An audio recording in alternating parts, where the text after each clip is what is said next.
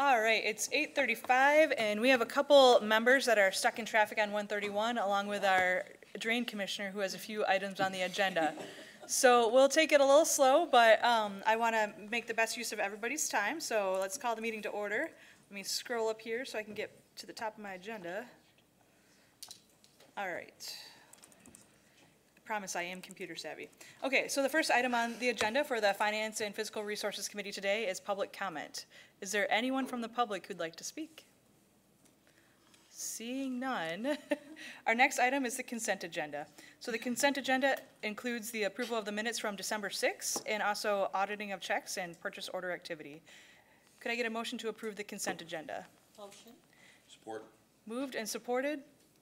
Any questions or comments on the consent agenda? Anything that needs to be changed? All right, seeing none. All those in favor, please say yes. Yes. Yes. All those opposed, please say no. Motion passes. Our next item on the agenda comes from the Health Department. It's the Blue Cross Blue Shield of Michigan Foundation Children's Special Healthcare Services Grant. Do you want to read that? Oh, yes. I do want to. Let me see. I got to get It's a few pages down. We're still getting used to having our, back to yeah, no paper. Okay, here we go. I'm there. Action requested, accept $30,000 in grant funds from the Blue Cross Blue Shield of Michigan Foundation for increasing capacity in children's special health care services. The Health Department has been notified by the Blue Cross Blue Shield of Michigan Foundation that was awarded a grant in the amount of $30,000 for increasing capacity in children's special health care services. The Health Department will combine the Blue Cross Blue Shield of Michigan Foundation funding with funding from the Michigan Department of Health and Human Services to provide mental health services by a medical social worker to clients and families enrolled in the Children's Special Health Care Services program. Approximately 600 clients will receive mental health services during the 24-month funding period. The Health Department will request appropriations for the grant award and subsequent budget processes. Per the county's fiscal policy on grants, contracts, and donations, the board has granted the Finance and Physical Resources Committee authorization to approve acceptance of grant funding over $25,000. The grant period is April 1, 2023 to March 31, 2025. Corporate Counsel will review and approve all documents as to form. All right, thanks, Al. Is there a motion for this item? Motion. Moved by Commissioner Sparks. Support. By Commissioner Wooden. Any questions or comments on this? Commissioner Wooden. Thank you, Chair. So I'm seeing here the $30,000 award that we're receiving and the estimate that approximately 600 clients will receive mental health services during the 24-month period. Now, I know my own spouse's caseload, and it's far less than 600, and I also know my spouse's wage, and so I'm wondering how we're expecting to see 600 clients with that amount of money, and how much is coming from DHHS. So what's the total budget, and how do we what determined that 600 person metric? Thank you. Good morning. And for those who don't know me, I'm Adam London, Director of the Health Department, and I'm here this morning with Gail Brink. She's a Deputy Health Officer and acts as our Chief Financial Officer, if you will. So I'll let Gail address the financial question. As far as the total cost of the position, about 70,000 or 70% of it is coming from MDHHS, 30% is from Blue Cross. As far as the 600 goes, this is a position that's going to help with navigation. So it's not actually seeing, it's seeing the clients, but it's getting them, navigating them to the services they need. So it's not a huge time commitment, and it's over a 2-year period. So it would be about 300 per year, but providing navigation services. Wonderful. Perfect. That clears up the question. Just mental health services makes one think counseling, not necessarily mental health service navigation. So thank you. Thank you. Any other questions? Yeah, Commissioner Sparks. Thank you, Chair. I did have a question. I'm all for anything that has to do with mental health, especially with our children, because I believe that that's the foundation with our families. So I'm looking at the grant letter from Blue Cross Blue Shield, and it had December 7th, 2022. Are we too late? Or will we, I know in the grant world, things can kind of move slow or fast. So are we still on target for that? Yes, we can file an extension for them. I mean, they say that, but then we didn't get like an agreement until way after the fact. So, you're right. I mean, it doesn't usually fall within their timeline that they have. So we don't anticipate probably beginning to use those funds until July. And that's fine with them. It's a 2-year, kind of a rolling 2 years, so, yeah. And I have one more question, may I, Madam Chair? Yes. So when we talk about the navigation, and the 600, that could include the parents and then maybe 3 children, or does that specifically state just for children? No, usually it's the parents and the children. Okay. So, I mean, to help the parents navigate for their child, so that would be included in that count. Okay, so that number could build up relatively quickly. Really deal as a whole family program. Right. Thank you for your work on that. All right, any other questions or concerns? Seeing none, all those in favor, please say yes. Yes. All those opposed, please say no. Motion passes. All right, our next item on the agenda also comes from the Health Department, and it's from the Lakeshore Regional Entity COVID-19 Block Grant Supplemental. Action requested, recommend to the Board of Commissioners to approve an amendment to the Lakeshore Regional Entity, or LRE, Prevention Services Grant for 2022-23, accept and appropriate $82,431 to the 2022-23 Health Fund budget, and authorize the Board Chair or designee to execute the grant agreement, approve extensions, amendments, and increases to the grant appropriation not to exceed 15% of the original award. The LRE COVID-19 Block Grant Supplemental will be added to the Prevention Services Grant to fund a messaging initiative to increase awareness about the risks of using marijuana, alcohol, or prescription drugs in driving. The primary method of message delivery will be through social media, using platforms such as Instagram and Snapchat to reach 16 to 34-year-olds who may be more likely to use the substance and drive. To reach the broader community and those that may not use social media, billboards will be used as a secondary method of message delivery. Metrics of all methods of message delivery will be tracked to evaluate the effectiveness of the messages and make changes throughout the campaign as needed. The funding will be used to support existing health department staff, promotions, and indirect costs. The grant award period is December 1, 2022 through September 30, 2023. Assistant Corporate Counsel will review and approve all documents as to form prior to signature. Great, thanks, Al. Is there a motion for this item? Motion. Moved by Commissioner Sparks, is there Support. support? Support by Commissioner Wooden. Questions or comments regarding this grant? No? Commissioner Wooden? Thank you, Chair. I'm thrilled to see that some of our media campaigns are now shifting away from billboards and towards more direct media communications. I do want to ask, because have we started to develop an overall messaging concept? Because we've seen that often the fear-based communications for drug use, whether that's avoiding impaired driving or simply substance use disorder, the fear-based approach has not necessarily been terribly effective, whereas other communication strategies may be more. And so I'm just wondering what thought has been put into that thus far, if any?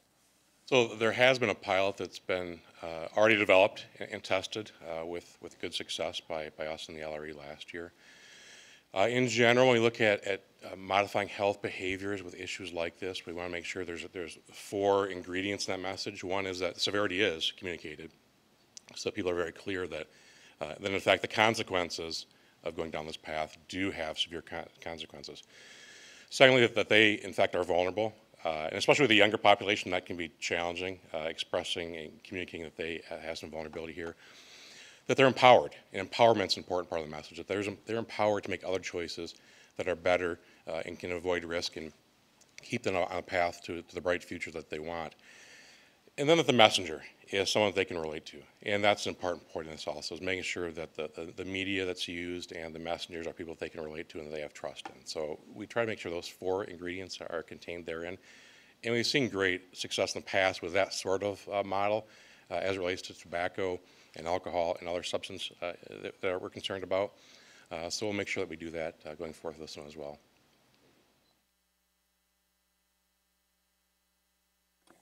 I just want to make sure that this grant started December 1st, 2022, that we get our extra time in, because we haven't started it yet. As Commissioner Wooden said, is there already something in place so we can just go? There already is, and this, again, is a continuation of a project that we started last year with the LRE. So it has been in place. This is going to make sure that it continues strongly through the rest of this year. And we will probably have some billboards with this one as well, but that really, to Commissioner Wooden's point, is a secondary and less effective. We really want to focus on where, especially those young people, where they're getting their information. All right, questions or comments? Seeing none, all those in favor, please say yes. Yes. All those opposed, please say no. Motion passes. Next item on the agenda, also from the Health Department, is the Michigan State Police Comprehensive Opioid Abuse Site-Based Program Grant. Action requested. Recommend to the Board of Commissioners to approve the Michigan State Police Agreement, accept and appropriate $100,000 to the 2022-23 Health Fund budget for the Comprehensive Opioid Abuse Site-Based Program Grant, the COAP grant, and authorize the Board Chair or his designee to execute the grant agreement, approve extensions, amendments, and increases to the grant appropriation not to exceed 15% of the original award. The Health Department has received a $100,000 grant from the MSP to implement and expand the Community Overdose Fatality Review Team in Kent County, that's the OFR team, and to evaluate COAP projects and share results with the OFR partners and the MSP. The evaluation of COAP projects will include data collection of overdose deaths as identified by the Kent County Medical Examiner. The list of deaths will be shared with each partner of the OFR team so that any interaction the partners may have had with the cases can be shared with the entire team. Confidentiality statements are signed by all members. Prior to the OFR review meeting, the Health Department will select 2 to 3 cases that will be thoroughly reviewed and discussed by the entire team in order to identify the risk factors in each case and suggest improvements that may prevent similar overdose fatalities in the future. A lead agency will be identified to develop and present action steps to the OFR team for each improvement recommended from the review. The Health Department will monitor the work of the lead agencies. The grant covers the costs of the existing Health Department staff who will facilitate the OFR team, contractual payments to OFR partners, software costs for data management, and all indirect costs. The grant term is January 15, 2023 through September 30, 2023. Assistant Corporation and Counsel will review and approve the agreement as to form prior to signature. Thanks, Al. Is there a motion for this item? So moved. Moved by Commissioner Green. Is there support? Support by Commissioner Oliver King. To say that. All right. Questions or comments on this particular grant? Commissioner Antor. Thank you, Chair. I was just curious about, it seems like a few years ago we were talking about vending machines that they were setting up throughout the county with overdose meds that you can get. Is that program still intact, and has it been successful? Is there a way that we can measure the effectiveness of that, I guess? So it is growing. In fact, we just recently had one placed in front of the Health Department a few weeks ago. I think it's probably too early to measure how effective that program in itself has been.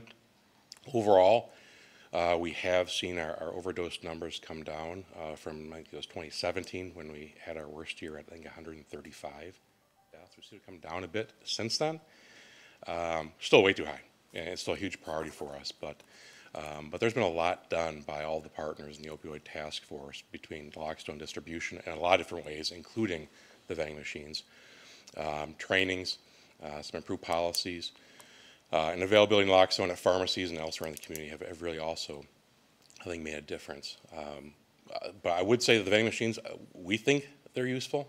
We have found and heard of people gaining access to naloxone and having it ready in that way. It's hard, though, really to measure with any strong evidence to say that it was responsible for such a proportion of improvement. Is there a shelf life on that product in the vending machines that you have to There is, cycle through? yeah, and we work with the Red Project, and they make sure that they maintain that, and they're swapping them in and out appropriately. Okay, just one more question. As far as fentanyl in Kent County, have we seen the increase that they're seeing across the country? Have we? We have. And have we recognized the source? Why all of a sudden it's become such an issue. And And I would have to defer answers about the source to perhaps law enforcement. But from the medical examiner's reporting, we certainly see that fentanyl is, as I think lately, the majority of our opioid deaths involve fentanyl. And that'll be part of the work of this group as well, this review team, to look at what proportion the changing dynamic of overdose. There was a time where it was largely prescription-based, and then we saw heroin, and we've seen other forms of this large opioid family contribute, but now fentanyl is a growing concern and the growing proportion of those deaths. I had heard over 100,000 deaths potentially last year in the United States from fentanyl. I can't say. I could find that out for you. Confirm I'd be that. curious. That's what I'm hearing, but you never know. Depends on who's giving the numbers, I guess. So, thank you. All right, any other questions or comments on this particular item? Commissioner Sparks? Thank you, Chair. The medicine that is in the machines, is that Narcan? It is.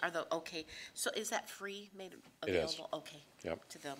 And do they work together with our FAN community, the Families Against Narcotics? We do. Okay. Yeah, they're absolutely part of the larger community that's pulled together and formed both the Opiate Task Force, which includes Representative Fan, includes the prosecutor's office, sheriff's department, includes pharmacies, hospitals.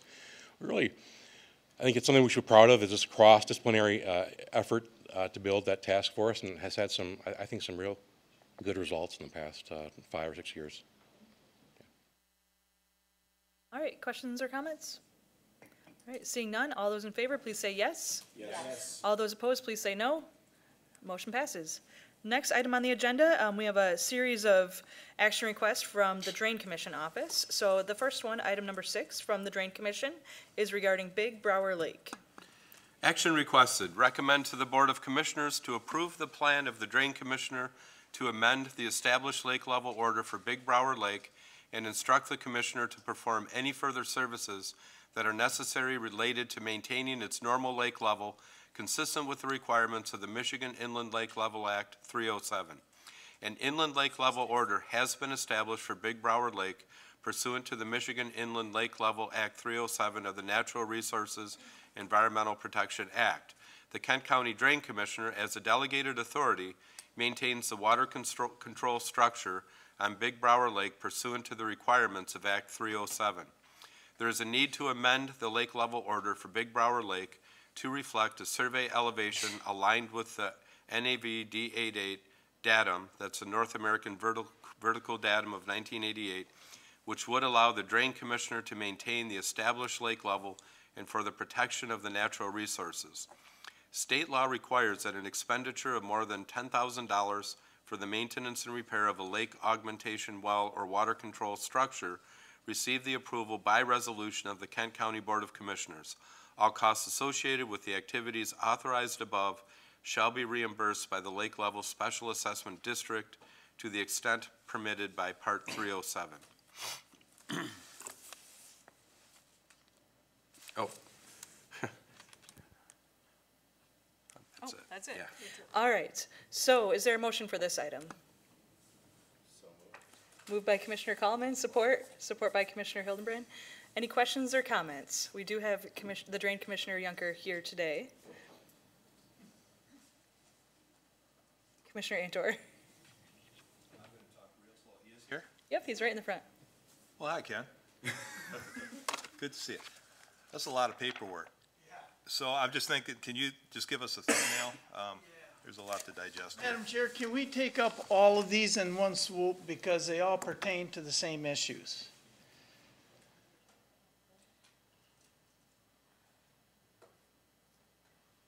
I think the discussion could be generic, but we do need separate votes under the. Yeah, under that- all right. Under Part 307. All right, So that's I fine. think if you want to have all the questions together, that's one thing, but then we'll have to go through the motions, supports, and votes independently. Yeah, otherwise we'll Yeah. be here all morning. Why don't we start, we can discuss this motion and any questions pertaining to. The other ones, Yes, that's there's a fine. little uniqueness on all of them, but nothing major. So I'll give you just a quick history. Last year, the state Supreme Court made a ruling on a case brought before them that said all lake levels will go by the description of their lake level. All right? So we have lake levels that are back way before I was even birthed into this world. And that language was very general. And it said that the lake level will be set as it was read in the order. But there was fluctuation from seasonal. In the summer it drops, and the winter and stuff it freezes, in the spring it's high. But what the Supreme Court said is we will or we must maintain at the level set by the court, unless your language says flexibility is allowed. So after that ruling was set in place, it put everybody in kind of a frenzy. What are we going to do? So we sat down, went through all 26 of our lake levels. Now the lake levels are the drain commissioner's responsibility. They're not mine. I'm just given the wonderful opportunity to maintain those levels and what it takes to maintain them. So we took a review on all 26 of our lake levels, and I am happy to say that 20 of them are in good shape. Attorneys believe that we shouldn't have a problem if we did get challenged, but these 6, we have a problem.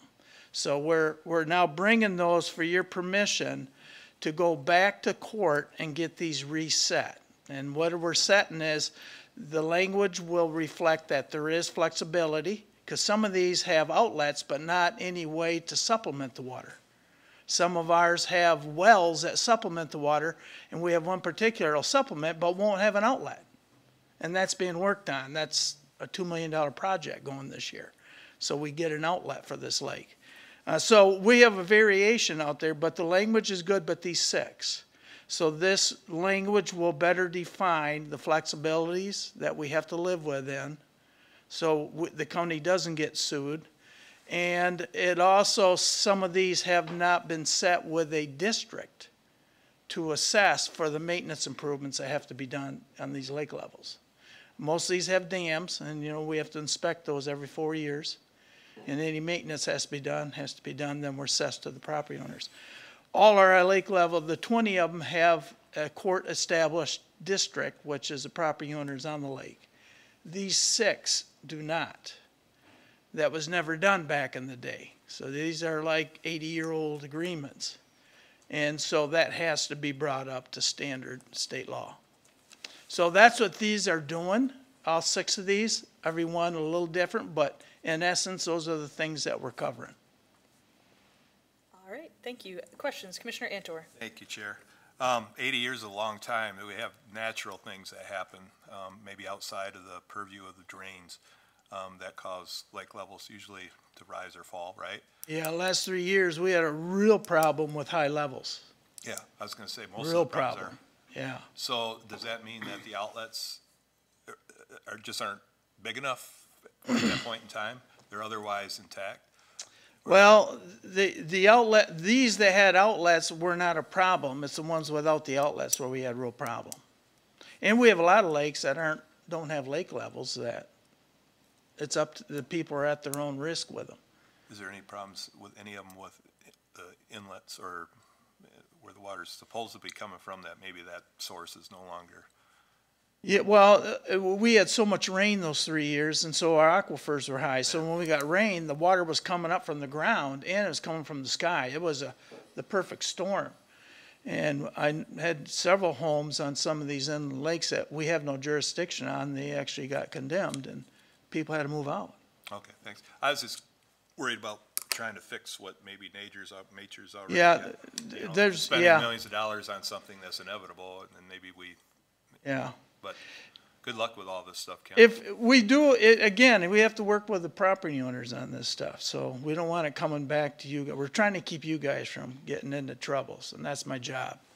So that's what this is. These 6 are the ones that we have to get shaped up so we don't end up before one of our honorables dealing with a personal issue with the property owner. Thank you. All right, Commissioner Wooden? Thank you, Chair. So, forgive me, I think when I first read this, I thought this was a different matter. Probably my mistake for not reading closer. So,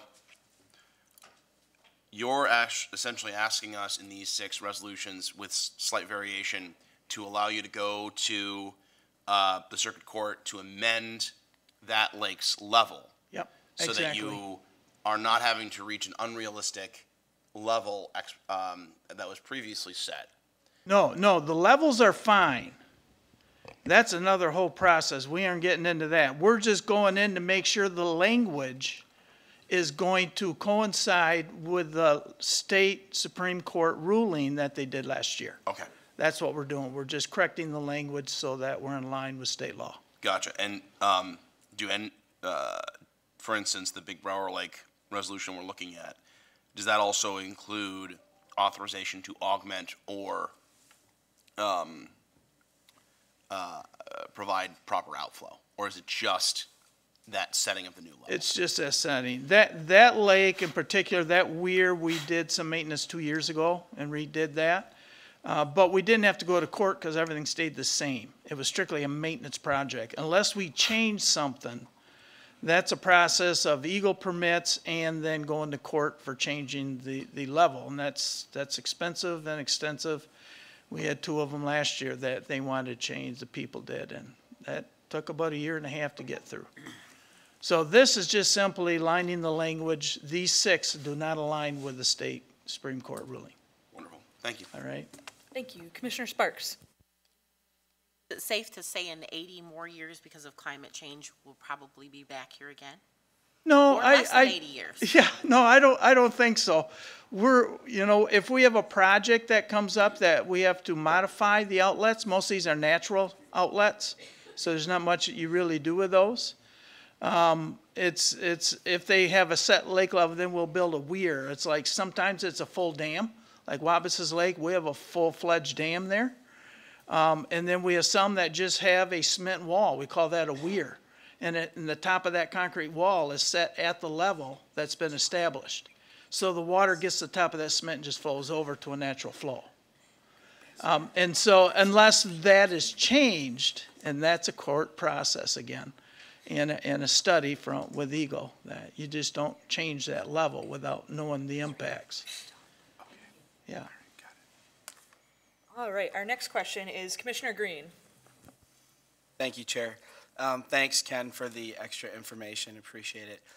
My only question is, kind of twofold. We are establishing assessment districts for these 6 that do not currently have them, correct? Correct. Okay. And then my only other question is, this is coming to us because of the cost, the statutory limit on that $10,000. What, if anything, do you anticipate will be passed on to folks in the special assessment districts? I know technically we're just talking about Big Brower, but let's take that one for example, because I'm just curious about what that end up coming through on their, tax assessment down the road for that special assessment. That, I think was probably a little confusing. That's part of the law on things I have to come to you with if we spend over $10,000. In this case, that's not on the table. We're not spending over $10,000 on these. We have some legal fees, and we have to go to court, but there may be on a lake district, maybe about $1,500 to $2,000. Okay. Because we did all of them. It's one, we're going to court on all of these together as one package. The judge will rule on all of them at one time. Okay. So we're not having separate hearings for each one. Okay. So that was just a part of the law, why I have to come to you guys. So. Yeah. So that might be the amount that gets passed along among those in the assessment district would be, maybe $1,500, $2,000. Yeah, that would be total. So their assessment might be maybe 50. Sure. 25, Yeah. 50 No, bucks. I'm clear on that. Yeah. I just wanted to kind of get the parameters on what we were looking at for the cost. Okay. Yeah. We're not in a major cost with this. Sure. Okay. Great. Thanks. All right, Commissioner Kallman. Thank you, Chair. I'm just wondering about, and if we're kind of taking all questions now, the Sand Lake where it's part Kent, part Montcalm, the resolution in the packet is like a Montcalm County Commission resolution, but then somewhere in there, I think it says like, you're the designee for doing this. Yeah. So I'm just curious, like, how does that happen? What are we passing in that Montcalm version here that we're voting on? Like, All right. And what so- are you doing with regard to the two sides of the lake there? Well, it's all Kent County, but part of the drainage district is in Macomb. So some of the land is there, but the water's in Kent County. So it becomes two counties then, all right? It's treated as a inter-county drain. And so, so we're going to court on it, but the assessment will be, their drain commissioner will have to assess their people, their percentage of the cost, and we'll assess Kent County. That's why they're in there. So it's a shared, but the judge establishes that when they do the final setting of the district. So the lake level, you're responsible for the whole. Yeah, yeah, The lake level is. Yeah. Okay, it's in Kent County, so we have the level okay, to maintain. okay, thank Yeah. you. All right, any other questions regarding the drain and the lake levels for the commissioner, or for Commissioner Yunker? All right, so how we're gonna do this is, this vote will be on the Big Brower Lake, item number 6. And then, for the following resolutions, we'll have Al read just the action request, not the entire, description. So just the couple lines, couple sentences. And, if you have questions that come to mind during that time, we'll go through that.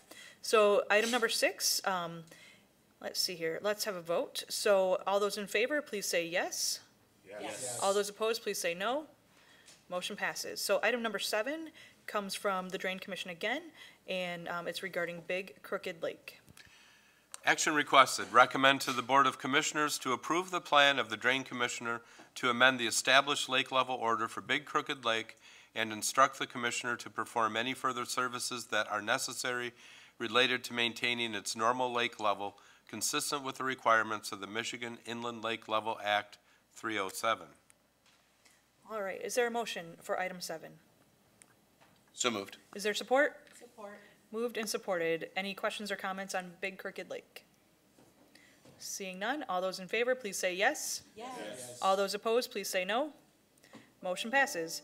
Next item on the agenda, number 8 from the Drain Commission, is regarding Lincoln Lake. Action requested, recommend to the Board of Commissioners to approve the plan of the Drain Commissioner to amend the established lake level order for Lincoln Lake and instruct the Commissioner to perform any further services that are necessary related to maintaining its normal lake level consistent with the requirements of the Michigan Inland Lake Level Act 307. All right, thanks, Al. Is there a motion for this item? So moved. Moved by Commissioner Kallman, support by Commissioner Hildenbrand. Any questions or comments? Seeing none, all those in favor, please say yes. Yes. All those opposed, please say no. Motion passes. Next item, number 9 from the Drain Commission, is regarding Little Pine Island Lake. Action requested, recommend to the Board of Commissioners to approve the plan of the Drain Commissioner to amend the established lake level order for Little Pine Island Lake and instruct the Commissioner to perform any further services that are necessary related to maintaining its normal lake level consistent with the requirements of the Michigan Inland Lake Level Act 307. All right, thank you. Is there a motion for this item? So moved. Moved by Commissioner Kallman. Is there support? Support. Support by Commissioner Wooden. Any questions or comments? All right, seeing none, all those in favor, please say yes. Yes. All those opposed, please say no. Motion passes. Item number 10 is our next item from the Drain Commission. It's regarding Sand Lake in Montcalm County. Action requested, recommend to the Board of Commissioners to approve the plan of the Drain Commissioner to amend the established lake level order for Sand Lake, Montcalm, and instruct the Commissioner to perform any further services that are necessary related to maintaining its normal lake level consistent with the requirements of the Michigan Inland Lake Level Act 307. All right, thank you. Is there a motion for this item? So moved. Moved by Commissioner McLeod. Is there support? Support. Support by Commissioner Sparks. All those or any questions or comments? All those in favor, please say yes. Yes. All those opposed, please say no. Motion passes. Next item, number 11, is from the Drain Commission, and that is regarding Sand Lake in Kent County. Action requested, recommend to the Board of Commissioners to approve the plan of the Drain Commissioner to amend the established lake level order for Sand Lake, Kent, and instruct the Commissioner to perform any further services that are necessary related to maintaining its normal lake level consistent with the requirements of the Michigan Inland Lake Level Act 307. All right, thanks, Al. Is there a motion for this item? Moved by Commissioner McLeod. Is there support? Support. Support by Commissioner Wooden. Any questions or comments? All right, seeing none, all those in favor, please say yes. Yes. All those opposed, please say no. Motion passes. Next item, number 12, is from the Drain Commission, and it's regarding Ziegenfuss Lake. Action requested, recommend to the Board of Commissioners to approve the plan of the Drain Commissioner to amend the established new lake level order for Ziegenfuss Lake and instruct the Commissioner to perform any further services that are necessary related to maintaining its normal lake level consistent with the requirements of the Michigan Inland Lake Level Act 307. All right, thanks, Al. Is there a motion for this item? Perfect. So moved by Commissioner Sparks. Is there support? Support by Commissioner Kallman. Any questions or comments? Commissioner Kallman. Just like to say, impressive work by all three of you saying the name of this lake. All right, any other questions or comments? Seeing none, all those in favor, please say yes. Yes. All those opposed, please say no. Motion passes. So Al, do you have that memorized by now, that little? I do, yes. All right, next on the agenda is miscellaneous. Is there any Commissioner miscellaneous? Any questions or comments? Oh, Commissioner Sparks. Thank you, Madam Chair. I'd like to welcome you to our first meeting. You did a wonderful job, and we look forward to having you to lead us. And I'd like to say welcome to our other new commissioners as well. Thank you. Yeah, we have. Get in there. Yes. Hey, sometimes it's just kind of watch and learn as you go, so that's totally understandable. We try to be, professional and concise in what we have to say here. If there's questions, please contact me ahead of time and we can, sort any concerns out, but always be ready with questions here today. The Drain Commission stuff, it's not always something that you and I and, our colleagues deal with on a regular basis, so it's good to learn something new and how the different levels are set and different laws involving that. So thanks for joining us today, Commissioner Yunker. Any other Commissioner miscellaneous at all? Commissioner Green. Thank you very much, Chair. I wanted to echo Commissioner Sparks' welcoming comments. I also wanted to say I was going to bring it up earlier, but thought we should get through the item. But on the issue of the opioids and the Narcan Naloxone, Director London mentioned working with the RED Project. They do a great job of getting that Narcan out. If you work anywhere or, live anywhere where you come into contact with folks that may be really anybody, it's because the opioid issue has become so prevalent.